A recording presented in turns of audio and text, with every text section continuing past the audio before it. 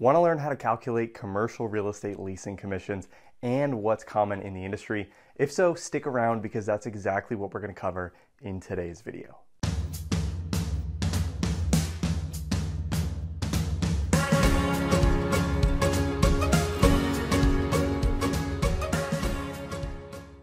For first dibs on all new real estate financial modeling and career training videos, make sure to subscribe to this channel and hit that notification bell to be notified every time I release a new video. Now, when you're analyzing a commercial real estate investment deal, inevitably during your projected hold period, you're going to have some tenants that may have leases that expire during that hold period. And in your analysis, when those tenants have leases that expire, you need to make some assumptions on what is going to happen when those leases expire, and if you end up renewing those leases or finding a new tenant for the space, what your costs are going to be in order to keep that suite occupied. So in this video, we're going to cover part of that as real estate leasing commissions. So if you sign a new lease with a tenant or renew an existing lease, you're likely going to have a real estate broker on your side trying to help you with that transaction. So what are the costs associated with that broker? How do you actually calculate that in Excel? And what are the rates that you might see on a real life deal? So by the end of this video, you'll know exactly how to calculate commercial real estate leasing commissions and the rates that are common out in the field.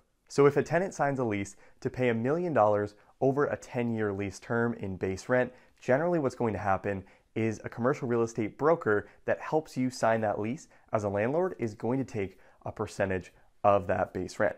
Now, this generally doesn't include any sort of reimbursements that the tenant may owe the landlord down the line, and it also generally doesn't include any sort of free rent on the property. So if you have a 5-year lease with a tenant and they have 6 months of free rent in the very beginning of the lease term, you're usually only going to have to pay the leasing broker for the second half of the first year and then the 4 years after that. Now, these percentages are also usually on a sliding scale based on the lease term. So for the first 5 years of the lease, you may see leasing commissions at around 6% for a new lease and about 4% or 3% for a renewal lease. But for a lease that goes out 10 years or more, for years 6 through 10 and years 11 and onwards, the landlord is generally going to see a decreased likelihood of actually receiving that rent. So things change in the economy, things change locally and in certain industries, and so you may not end up seeing the base rent that was contractually obligated to you when you sign that lease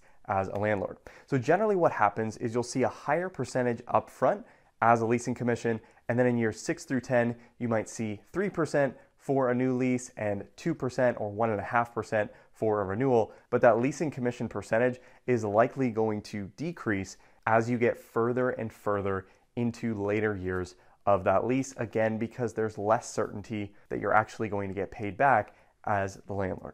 So let's jump into Excel quickly, go through a quick example of this, and take a look at how this actually might look for a sample deal.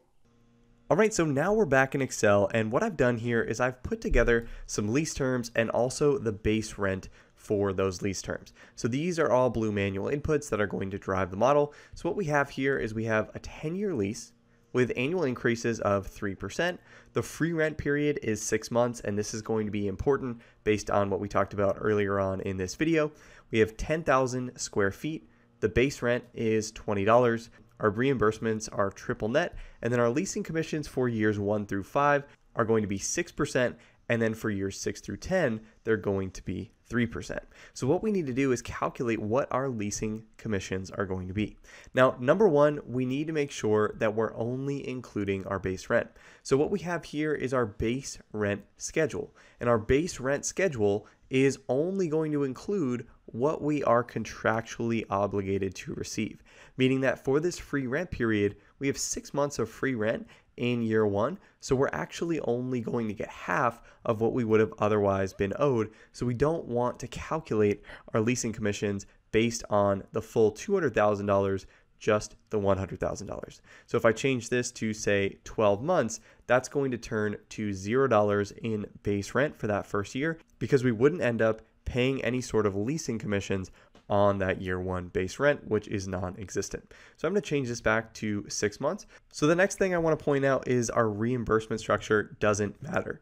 So even though we have reimbursements that are triple net here, we're not going to include these in our analysis because our reimbursements, again, don't matter. We're just looking at our base rent for the deal. So for a triple net lease or a full service gross lease, it's still going to be the same calculation. Now we know our leasing commissions for years 1 through 5 are 6% of that base rent. And for years 6 through 10, they're 3% of the base rent. So let's calculate this in our leasing commissions cell and figure out what our leasing commissions owed are going to be on this lease. All right, so let's start with the first part of our calculation, which is going to be calculating what the first 5 years of base rent is and then multiplying that by 6%. So I'm going to take the sum of years 1 through 5 and I'm going to multiply that by 6%. So that'll give me the first part of my calculation, 6% of years 1 through 5 of base rent.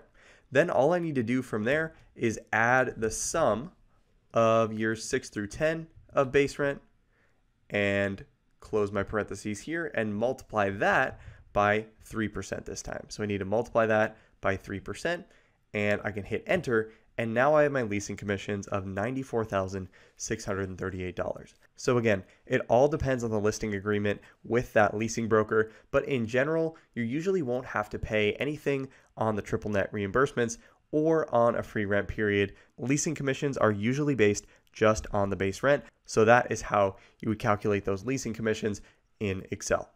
All right, so now you know how to calculate leasing commissions for your next commercial real estate investment deal. And if you clicked on this video, chances are you probably want to learn a little bit more about real estate financial modeling and analysis. So to help out with that, what I've done is put together a free 3-part real estate financial modeling crash course. And again, you can grab that for free in the link in the description below. So if you're looking to land your first job in commercial real estate investing as an analyst or an associate, or you're looking to do your first deal, I'd highly recommend checking that course out if you're looking to advance your skill set. So if you like this video, make sure to hit that subscribe button, hit the like button, and share it with anyone who might find this helpful, and I hope to see you in the next video.